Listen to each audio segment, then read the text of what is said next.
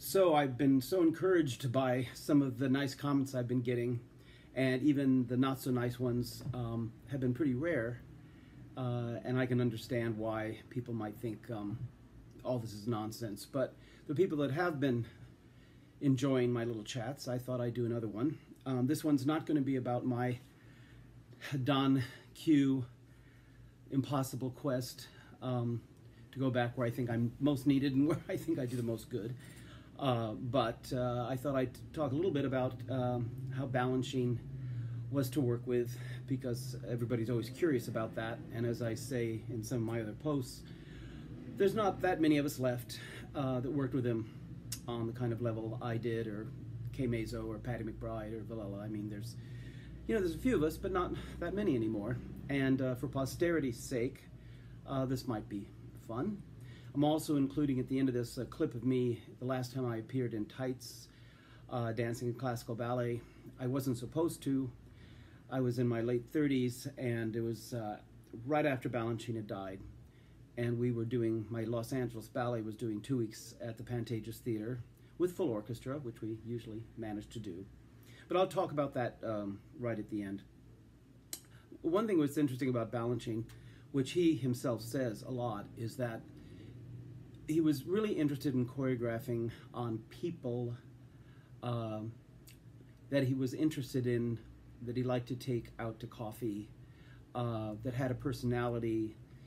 Of course, he was a perfectionist, but there's sometimes this misunderstanding that he was all just about technique, or that there was a coldness about it. That is not true.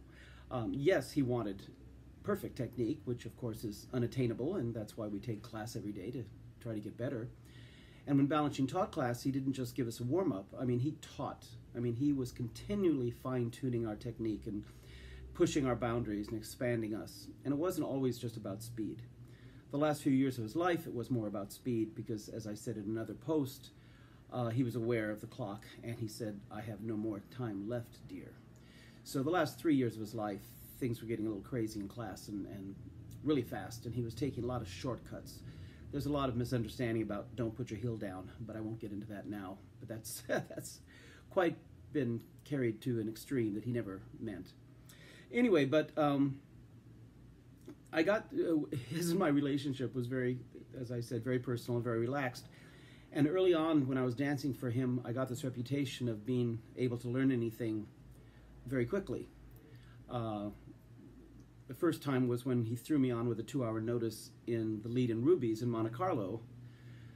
And that's a whole other story I won't talk about, but that was fun. But that kind of cemented in his brain that I could learn anything by watching it once.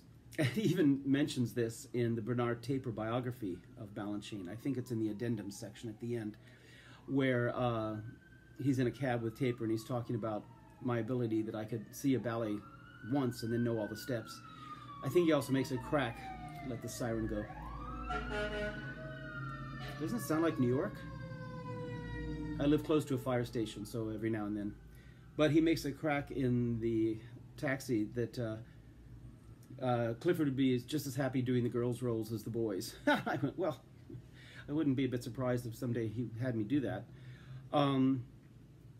So besides Monte Carlo, the clip I'm putting on here is La Source, which he originally choreographed for John Prinz and Violette Verdi, just as a pas de deux, with 2 solos, 2 adagios, and a coda.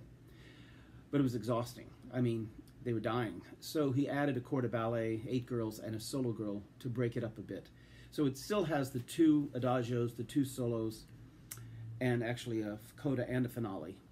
But it's paced so that it's just, you get enough rest. But beautiful music, Delibes, La Source, and originally it was John Prinz and Violette, and then it became, for a short time, Eddie Villela and Violette, only Violette. As I said earlier, Balanchine didn't like to have second casts or understudies, even. He just wanted to choreograph and focus on the 2 personalities, people he liked. Used to drive the ballet mistresses crazy because, if there was an emergency, there was no one there that knew it. So what happened was I got this reputation of being able to be thrown on. And I think that's because I used to be an actor, and I learned how to sight read and memorize scripts very quickly. And I have a feeling that kind of just carried over. So when I watched a ballet, I kind of just, I would just absorb it like a sponge. I didn't do anything on purpose other than just open my eyes and just kind of let it all in. And I had this knack, and he talks about it, so I'm not just saying it myself. But anyway, so it was Eddie, Villela, and Violette that were doing La Source, and Balanchine was out of town for a week. He used to go to Geneva a lot, and sometimes Zurich. And Eddie was out, and so that afternoon, Violette grabbed me in the hall. She goes, "Johnny, you're going to do La Source with me tonight." And I went, because it's a big role. I mean, and I went, "Oh, what?" You know, she says, "Eddie's out. Come to my apartment. I have video." And luckily, there was a woman named Lucia Wayne who used to do all these pirated, surreptitious brownie movie cameras, silent films of almost all the performances. They're now all at the Library for the Performing Arts, if anybody's interested. But I think you need permission from the Balanchine Trust to see them. But anyway, Lucia had all these films, and so actually that's where we went. I think we went to Lucia's apartment. It was either that or Violette's. And I learned it from the silent video with Violette in her living room, somebody's living room.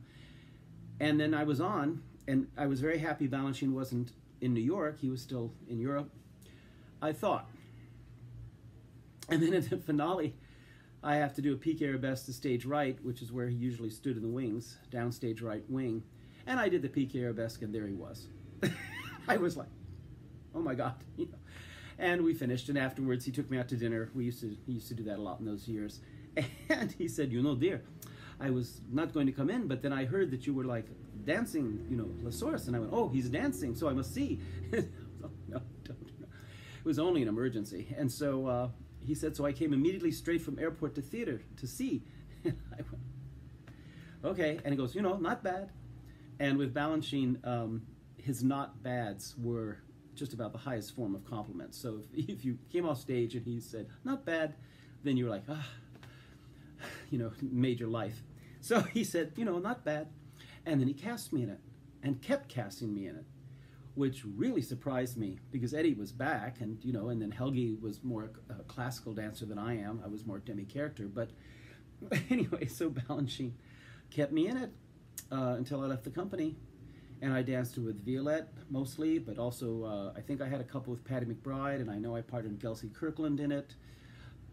I think I even partnered Kay Mazo, maybe. I did Donizetti with Kay Mazo. Luckily, I got rehearsed for that. So anyway, after I stop talking, I'll show you the last time in my late 30s that I ever danced in tights. And it's, I'll just show you just a little clip of one of the solos from La Source. And as usual, I was not supposed to dance. I mean, I was giving up all the hard roles by then. Balanchine had just died, and the night before this, we had done an all Balanchine program where I had to dance Melancholic, which I hadn't done for years, and Rubies, because the boy schedule was out. So again, they're out, Clifford's on. Story of my life. So, so the night before, I did Melancholic and Rubies, and the next afternoon was this La Source, which I, again, wasn't supposed to do, but the boy was out. And this is filmed at the Pantages Theater, and the floor then was rock hard. This was before the days of sprung floors. We couldn't afford a sprung floor.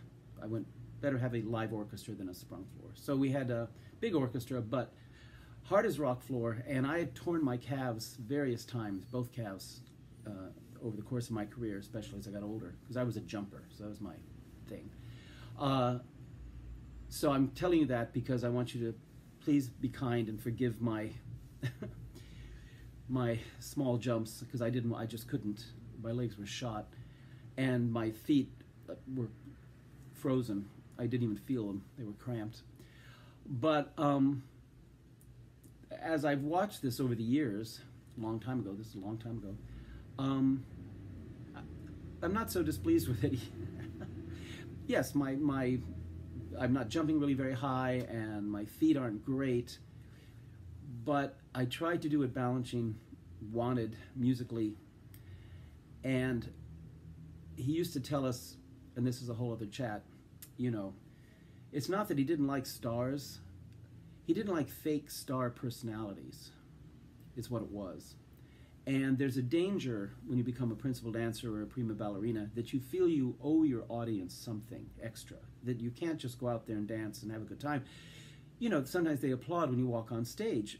You know, they did, and at least the New York audiences did, because they became so familiar with us. You know, that we were like, it was all a big family in those days. Probably still is. But so you know, you go on stage and they applaud, so you feel you have to give them something. So unfortunately. And it comes from a good place. I mean, it's not totally ego-driven. It's more responsibility-driven. You feel you have to do extra because they know you and they expect something. So unfortunately what happens is a lot of dancers, and this is where the star thing comes into it, they start adding personality. They start adding emoting. They start adding, and pretty soon you can't see the choreography. And of course with Balanchine, that was the most important thing. Music first, then the choreography, and then the dancer. But for him, it was all the melange. You needed everything. So it was always, you know, I always kept reminding myself, you know, even if they knew who I was or they applauded, you know, don't do more, just dance it. I said to my dancers, shut up and dance, you know. Now that doesn't mean don't think, it doesn't mean don't enjoy yourself, it just means just dance. I used to feel like I was a vessel for Balanchine's genius, seriously.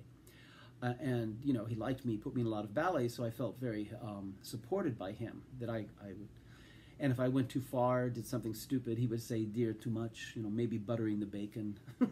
Okay, I got that. You know, but at the same time, he didn't want anybody to be dull. Look at the principals he had: Violette Verdi, my God, Melissa Hayden, Allegra, Suzanne Farrell, Villela, Jacques. No, not a dull one in the bunch.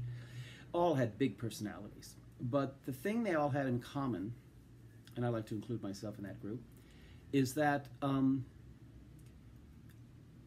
we really sold it, I believe. And Balanchine would say sometimes when we were running on stage, he said, "Sell it, sell it."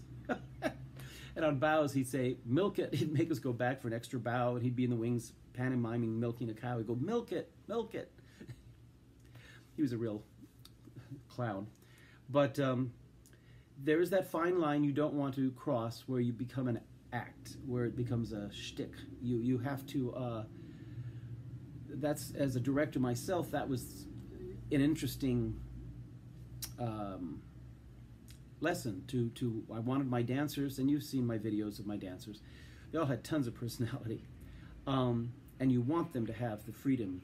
That's, they're dancing, not you. You know, they're doing your ballet, but they're the ones out there risking it all.